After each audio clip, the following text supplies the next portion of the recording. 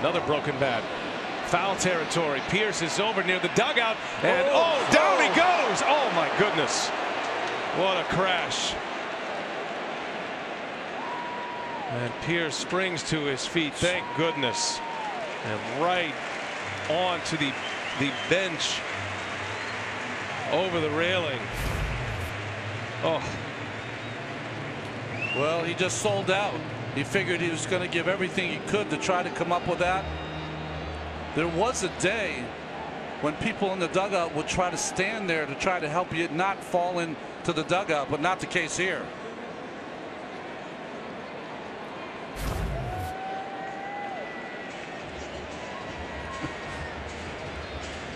No, it's interesting. If he makes the catch there and falls into the dugout, that's a base for the base runner.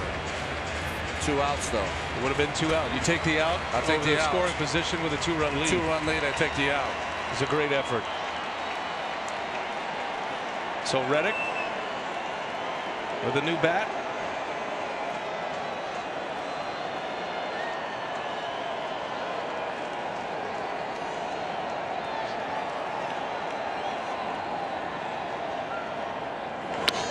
Another one in on the hands. Fly ball right field. Easier chance for Mookie Betts. Boy, Brazier has the buzzsaw going right now.